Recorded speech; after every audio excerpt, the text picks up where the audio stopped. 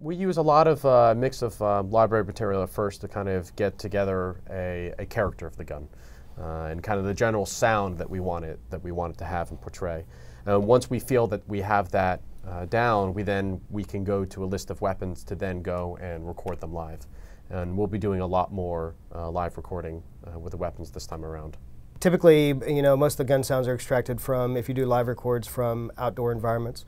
We've been experimenting a little bit with using indoor sounds and mixing those with characteristics of outdoor sounds.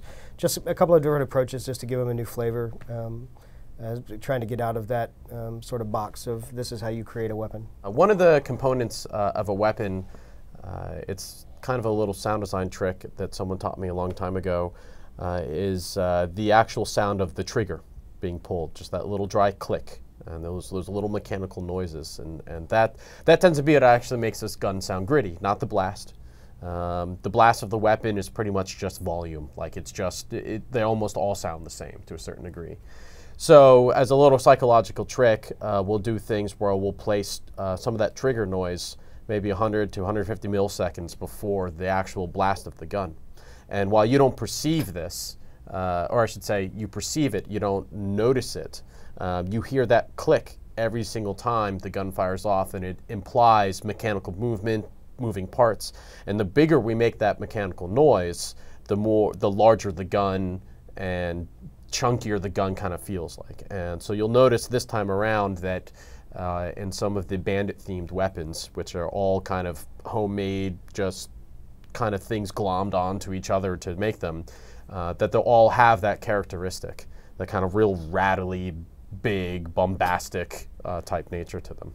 In BO1, it was a lot more desert area, so we kind of had to come up with different things to hook onto to create different themes. But with this, you know, you go from snow to lush grassy areas to dams to whatever, and all of those feel different. So it's great for music support, which, you know, BO1 had music, ambient music as well as combat music, in this game will too. As far as the sound effects themselves, it really helps things come alive because you're not reliant upon wind and falling rocks all the time.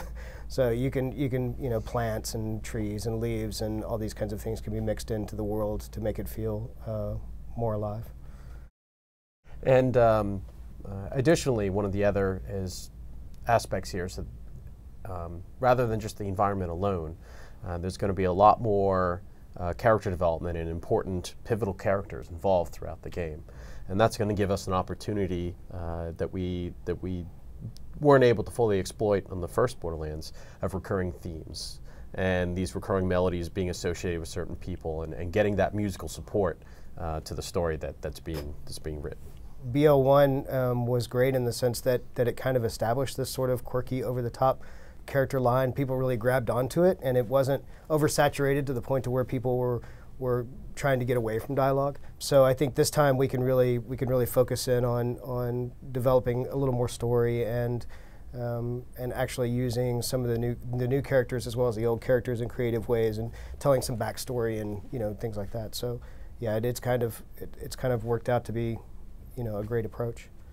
And we've also been doing a lot of talking of actually having the characters have interaction between each other as well. So we'll take that to the next logical step of, they used to comment on what happened in the game and throw that out into the world.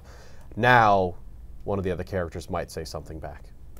So that opens up a whole lot of new opportunities. Yeah, which is great because it helps connect the player much more to what's going on in the world, because they feel like there's actually dynamic things happening with the characters and with the dialogue. I use my hands a lot. One of the interesting things that we're going to be able to do as well is we'll be able to prioritize what audio is coming through the mix, basically. And so if beforehand, every monster that was fighting you was always making it sound, so we had to try and anticipate which sounds would be more important than others and which situations, and so we'll try to just hit a baseline there to get, you know, at least 70% of the time you're hearing what you need to hear. So what we'll be able to do now is that when there's an important monster roar or a huge attack that's about to happen, we can take all the other audio that's not important at that moment, bring it down, which makes that standout moment or attack even that much more impactful, and you'll feel like it's hitting even harder. So our goal is to make everything in Borderlands as aggressive as it was before, and to even hit just that much harder. Yeah, and you know, yeah, take it a notch up.